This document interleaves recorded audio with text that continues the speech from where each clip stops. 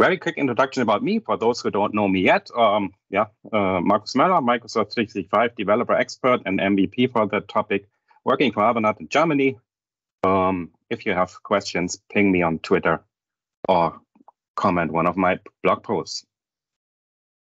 Today, I want to demo you a personal Teams tab, although this is also working as a configurable one, and then upload some files with a picker or with drag and drop, and then convert them either to PDF, HTML, or JPEG, which is depending, of course, on the source, because, of course, you cannot convert every file to every target. Therefore, we have to step over to Microsoft Teams and kick off our application. There we are. What we see first is a small toggle. I will come to that later. Then we have a drop file zone, and we have an option how we can convert our files. And depending on what we want to do is we have some supported file types. Yeah, for HTML that are not that much. So we will skip this for today. For JPEG, there's a lot of, and you might wonder even for some of them how to do that or how it's going to do. It's not working for everyone. I haven't tested all of them, of course, but I have tested some where I was really curious and then did not really find an output. So I think still some way to go to get this finally done. And by the way, except PDF, everything is still in beta. What we need, of course, come on. We need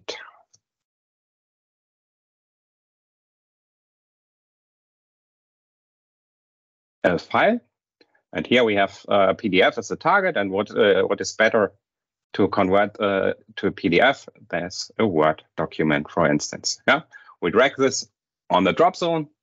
File is uploading and converting, and there we have a link to the target one. Yeah, I also prepared this here in my root site in the document file. Press F5. And there we have our document 2 PDF. Yeah, would check this, but let's trust this is the really one. What we can additionally do, because drag and drop is a really cool version, is a really cool function, but it's not really accessible. We can also switch to a file upload, simple file upload input control, and there we can also upload. Maybe document number 1, upload it. And here we are, document number 1. There it is. Let's finally try this also with a picture. Therefore, I prepared a test image with some Bambis here. This is, by the way, you can see this is a PNG file. It was more than 5 megabytes in size. No problem for me, because of course, doing a resumable upload in that case, because you might know that with Graph, you cannot upload files more than 4 megabytes in one step. Takes a while. And there we are with our target. We can also open it here. Finally, have our Bambis here, and that's it, how this works. Yeah, but in detail, how does this work, or how is the functionality ongoing? Let's first have a look what we have to do to get this running, because the problem is we are starting on client side, and the file conversion is taking place on a download of a file. So first, we have to upload something. So what we are doing is we are uploading the source file, like the document, for instance, to a temporary folder in our OneDrive, in our personal OneDrive. And then immediately we are going to download that once again, but here with the file conversion of PDF. This is going back to our client, but not really to our client, not to our browser anymore, but only to our web app, because everything from up to here takes place in the backend, of course. And then the Azure Web App backend uploads finally the downloaded PDF file to our target location, which can be in SharePoint, Teams, whatever. Yeah, you've seen what I was doing, uploading it in my root site collection. And why I was doing that, I will show you on one of the next slides. This was the process. Here, once again, the converting formats. And here you might detect the first one, which is a GLB file. Never heard of that before. I had to Google that. Indeed, yeah, this is a three-dimensional file option mostly used by Paint 3D. Yeah, so I was not aware of that. I did not realize this in code, but should be easily extendable because most of the stuff is already there. If you have a need for that, pick the sample, update it to your needs. What I was already mentioning is the graph endpoint. The graph endpoint for file conversion, exactly for a format during the download, is still in beta except the PDF format. So I was using in my sample, because I was not able to use the Graph 5 SDK, which makes it quite easy to mix beta and version 1 endpoints. I was using a HTTP client version, so I was directly dealing with the REST endpoints. Because in the Graph SDK version 5, the format option is still not working.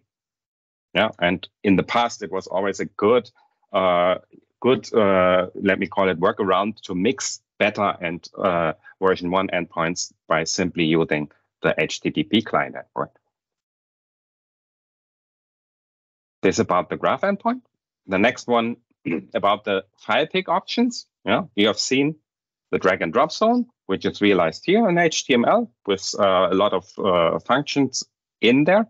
But as an alternative, so if the Fluent switch above is putting the show upload to true, then we have a simple input of type file.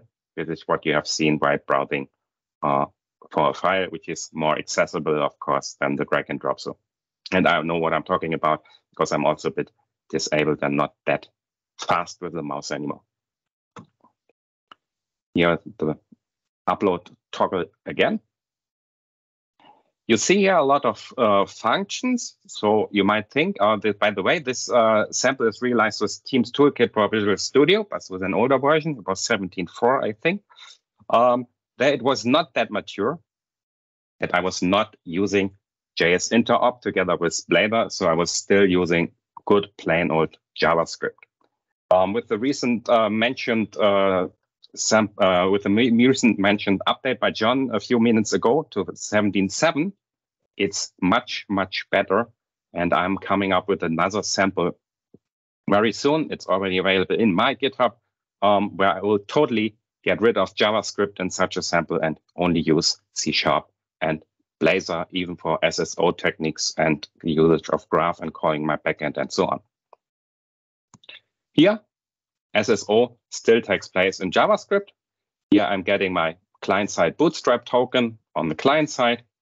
And when I hand this over, then in my backend services, I get a token acquisition. And with that, I directly also get my graph client one line or 2 lines below. And then I can start my stuff server side, which is simple web API controller consuming dependency injection.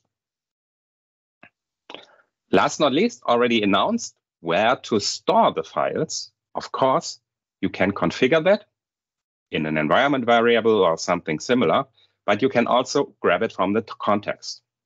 What I'm doing here, because you have seen this was a personal Teams app, so no context of a team, I'm using the team site domain variable from the context, which is always my SharePoint root domain. Yeah, so in my case, it was mmöller vmvp sharepoint.com/nothing. If I'm running a configurable tab against this option, I could also use directly my team site URL, so put it in the Teams site collection running below. Yeah, this is another option where I can get directly things to my context, have a SharePoint URL where I can upload things, and of course, I should rely or should be verify or rely on my documents library or a special one, depending on my needs. That's all for my explanation. As you know, always some resources. I got a blog post on that sample where I wrote down the major things as well. The sample is available in the team's dev samples repository from PMP. And last not least, the documentation on the mentioned Microsoft Graph endpoint, still in beta. But you can also switch to the version 1, then you see that the format option is only PDF there too. Yeah, that's from my side. Thank you for today.